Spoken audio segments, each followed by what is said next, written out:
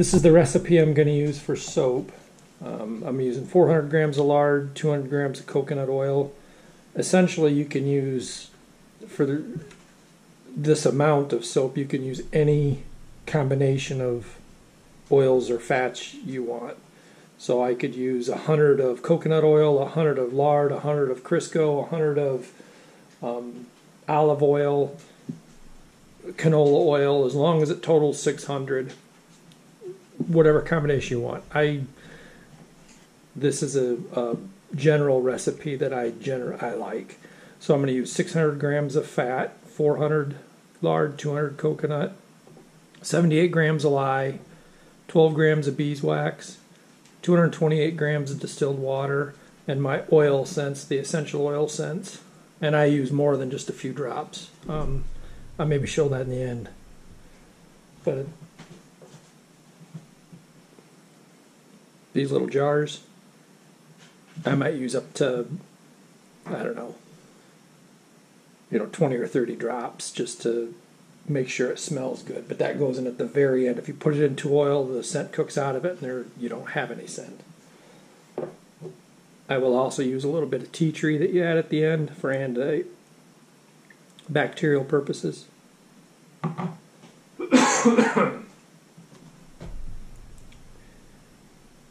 Again, this isn't, I'm not going step by step how to. I'm showing you what my recipe is, and I'll just kind of describe the steps to you. So, for starters, we're going to measure out our fats. We've already got our beeswax in the crock pots.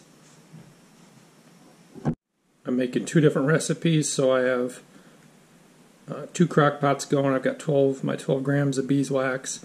This is the stuff I purchased, the pellets. I'm not using my own beeswax here. I just didn't feel like shaving it. I already had this bag of stuff, so I'm using the stuff I bought years ago.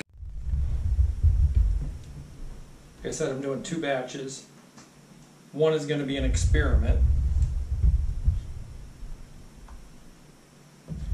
and the other one's going to be lavender tea tree.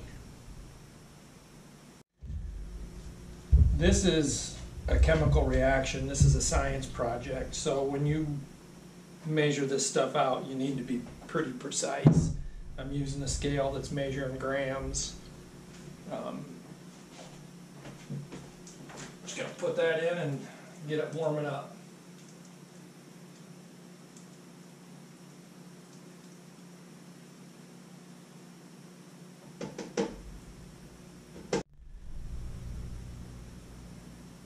So the experiment, and this is the lard, it's just, rendered pork fat. The experiment is going to be, I like zest, like the regular dark green zest, or Irish Spring, sorry, not zest, Irish Spring. I really like that smell. And I don't know what combinations of oils I could use to get to that smell. So I'm going to make a batch of soap, and I'm going to shred 1 bar of Irish Spring and add that to it at the end and see if that gives me that scent. I don't care about the color necessarily, but if it gives me the scent I'm looking for. I'm holding off on the lye and water mixture, because if I make it too soon, it'll start to cool off, and you want your fats in your lye mixture to be about the same temperature, within maybe 10 degrees of each other when you mix them. So I'm going to get the oils up to temperature, and the big part of that is getting the wax melted, because it takes a lot more to melt that than it does the oil.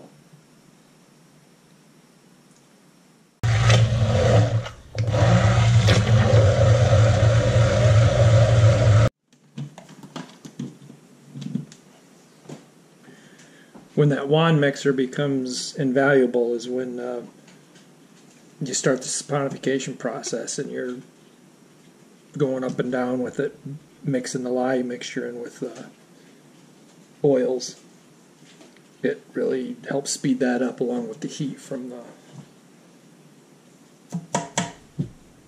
crock pots.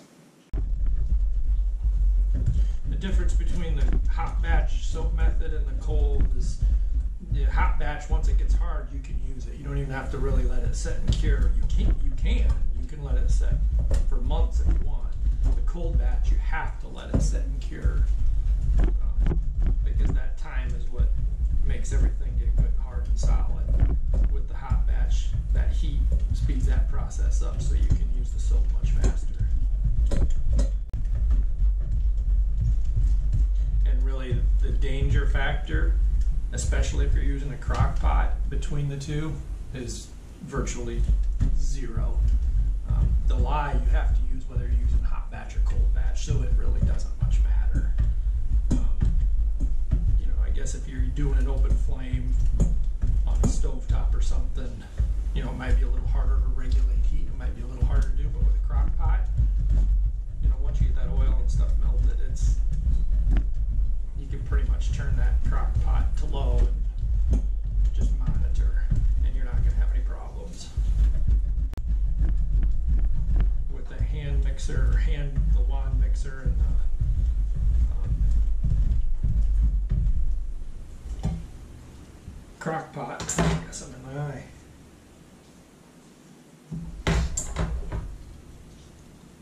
The process goes pretty fast.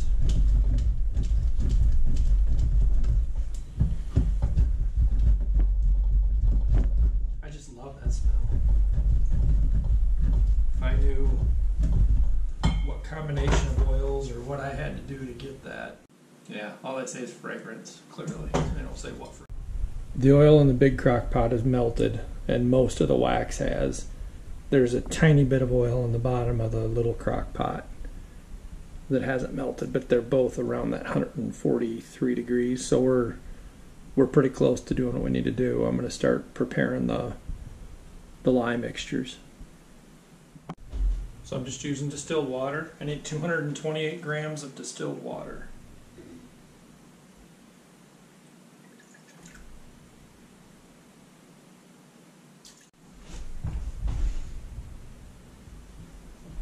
So that's 228, and it looks like, I've never looked before, but it looks like it's just shy of a cup of water. Not a full cup, but just about. I've never actually looked at that before.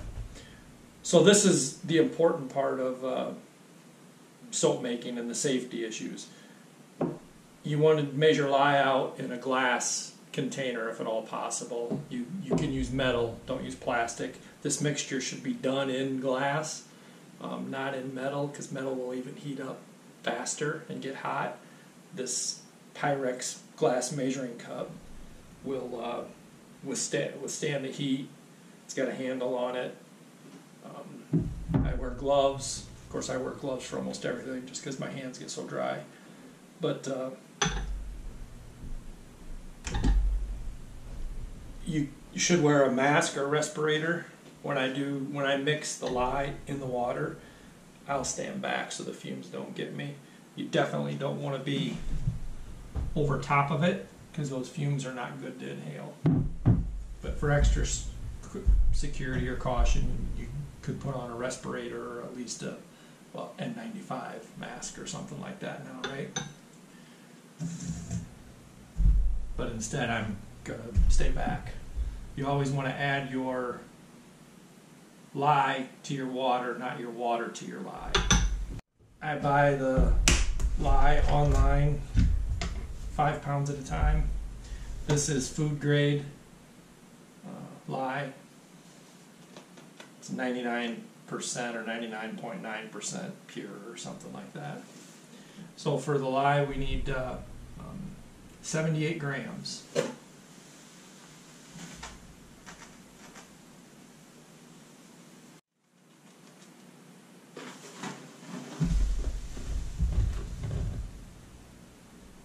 .78 grams of lye. Push that away from me a little bit.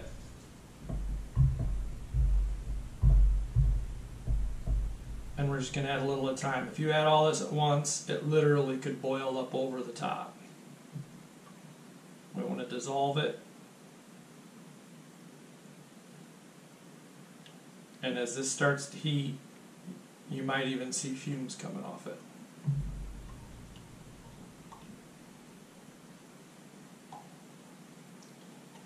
people are afraid, and I was afraid to make soap the first time before I ever did it. And that's why I keep separate spoons for everything. Originally, that's why I did it, because I was worried about some chemical reaction because I wasn't doing things right, or cross-contamination or whatever. What I've learned since then is if you're just careful, follow the weights and measurements, you'll be fine. And I was especially nervous about the hot batch soap. And then after researching it, realized it's really the way to go.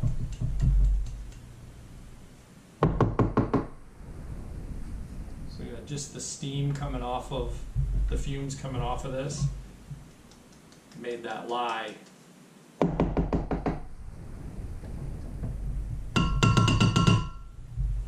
moist and stick inside there.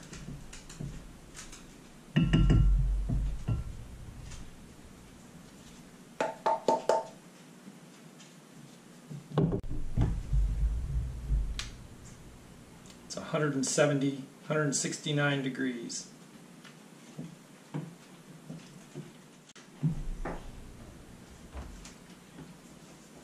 So right now, that crock pot is also 169 degrees, so we're going to start this process. It's 164 and a half, so our water mixture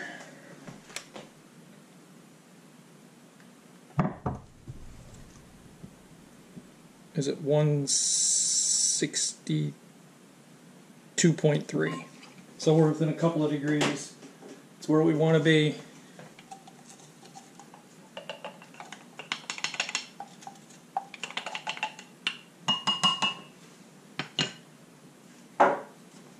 We're going to start stirring this in.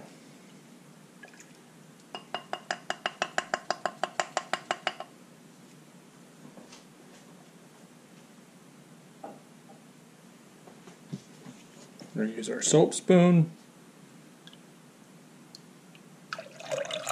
And you'll see it start to want to saponify already. A chemical reaction is taking place.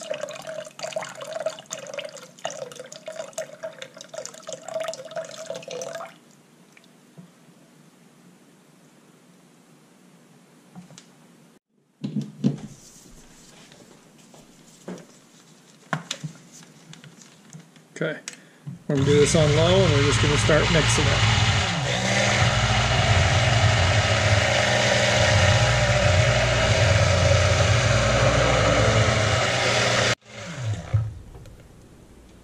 We don't want to add our scent or our other soap too soon, otherwise it will cook the smell out of it.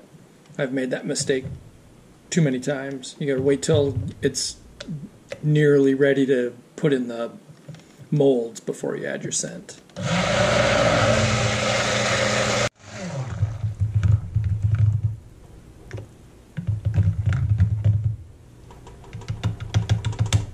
See, it's already starting to thicken up a bit. Now I'm going to let that sit a little, and I'll come back in a little bit and mix it again. At this point, I am going to cover it, help keep some of that heat in and get it going. That'll actually start to rise and come up, so you need to keep your eye on it that you don't just walk away, because it could overflow.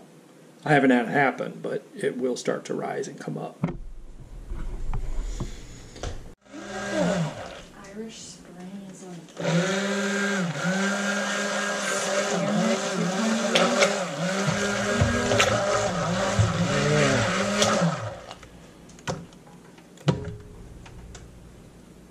Yeah, I think we're going to add that, and then we'll cook it. We'll mix it in. And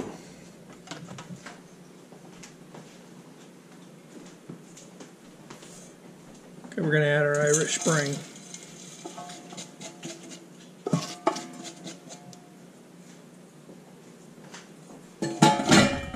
I hope this turns out.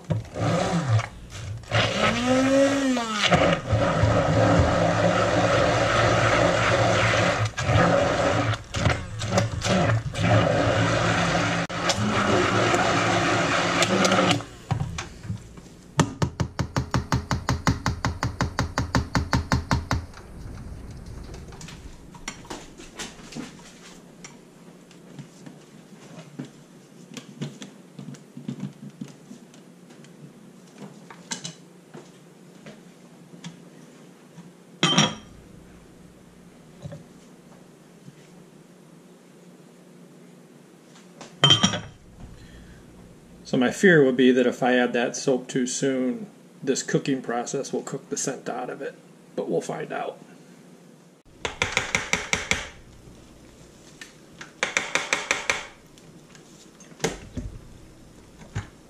I'm going to put this in molds, and then I'm going to come back and add scent to that. Still smells good.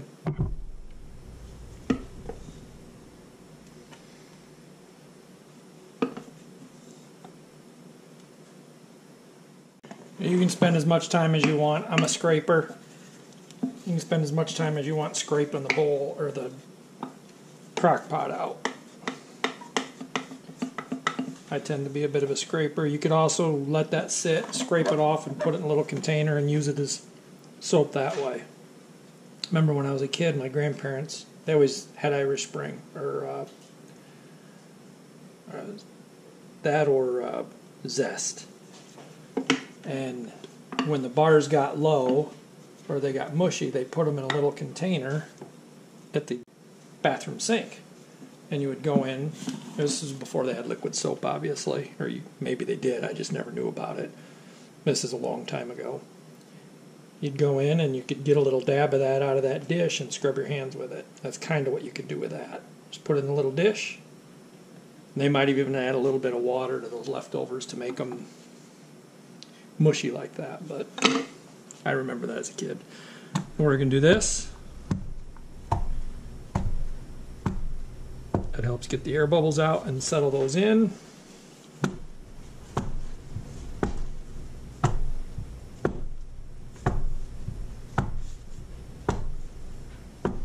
Generally, this recipe makes about 2 pounds of soap.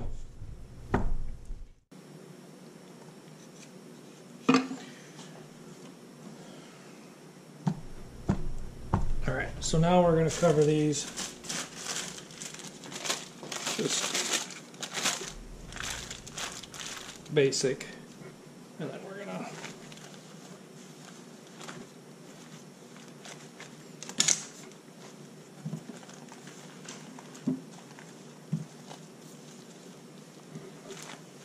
do this, and those will sit there. I'm gonna clean these up so I can use them for the next batch.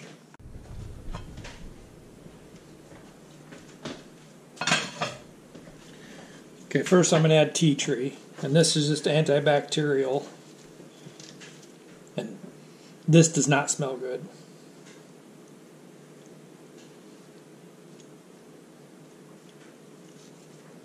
I don't know, I suppose that ended up being about 20 drops.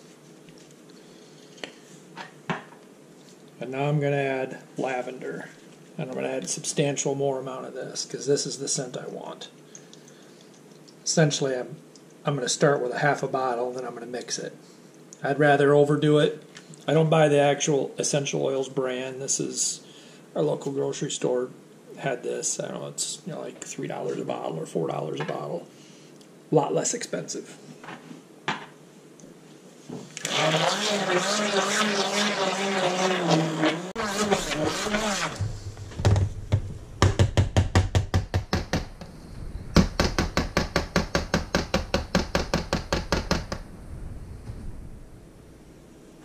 Okay, it smells good, but I want more.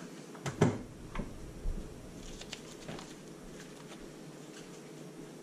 mean, when you lather up with this, I want to smell lavender. I don't want the hint of lavender. I want it to be lavender.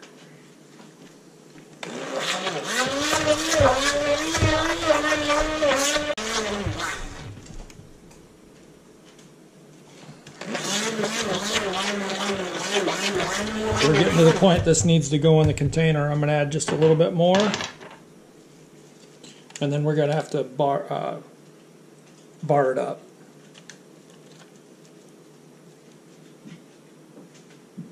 I don't know, I used roughly half a bottle of that, I'd say. To start, I'm going to finish off these two.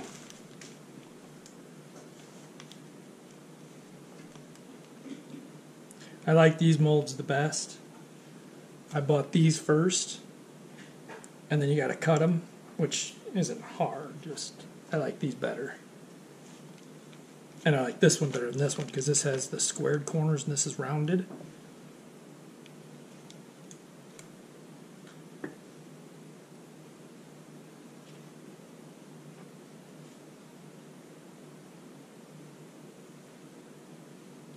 Okay, we're just going to drop that quick.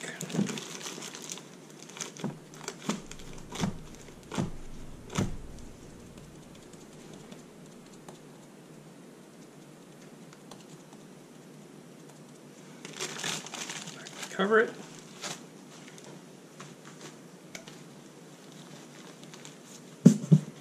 Alright, now we'll fill these here. So I bought this mold box and then I just made that one. It's out of scrap plywood. With these you kind of need, they're so tall, you kind of need the support. Wouldn't have to have it, but it's handy. And I don't think I'm going to need both of these.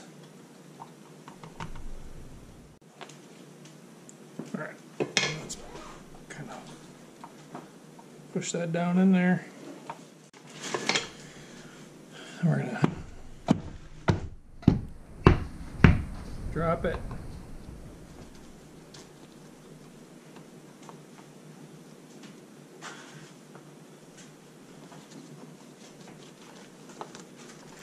Try to level it across so it's relatively uniform. You can see how it's already started to kind of dry in those spots. A lot of times that'll start to crumble off when you go to use it.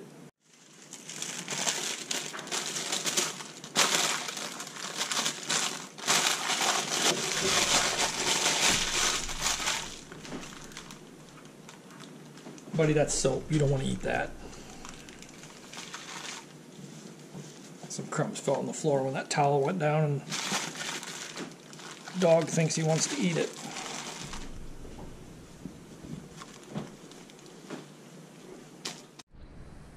Alright guys, this is the finished product. Ended up with, sorry you can hear my wife in the background. She's working from home because of this whole quarantine stuff. She's in a meeting. Apparently a funny meeting. Ended up with 3.5 pounds of soap between the two batches. So that's finished product. Just remember, this is easy enough for me to do. Anybody can do it. Thanks for watching, guys. We'll see you in the next one.